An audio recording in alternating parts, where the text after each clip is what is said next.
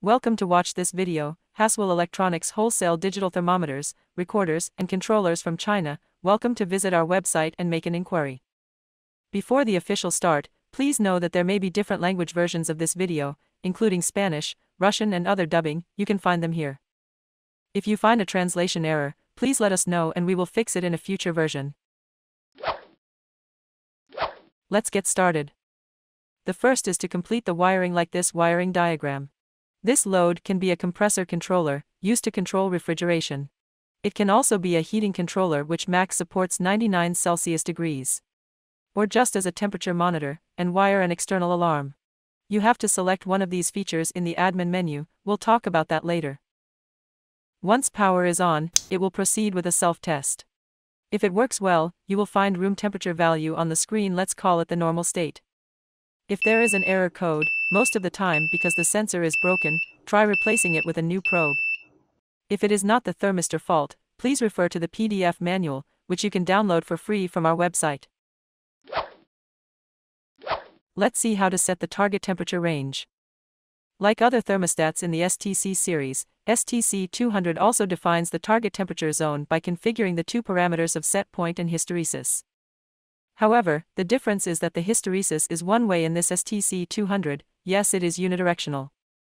Means, the lower limit of the temperature zone equals the set point, however, the upper limit of the temperature zone is equal to the sum of the set point and the hysteresis value. In short, the target temperature zone is defined from set point to set point plus F0. Note that once the set point is changed, the temperature range also shifts as you can see. I think you should now understand why you never got the desired temperature range before. Users can quickly change the set point by shortcut keys. Press the set key, the screen will display the existing SP value. Press the up or down key to change the SP value.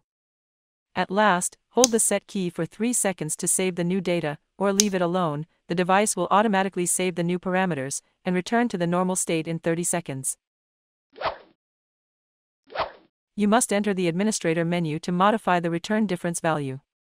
Hold the set key and the up keys at the same time for 4 seconds to enter the function code interface. You will see F0 and the set light is on.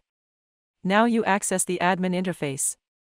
F0 is the return difference. Step 1, press the set key to check the existing value. Step 2, press the up or down key to change value. Step 3, press the set key to save new data and go back to the code menu list. Step 4, press the up or down key to other function code. Repeat the above steps to adjust other parameters. At last, hold the set key for 3 seconds to save data and back to the normal state.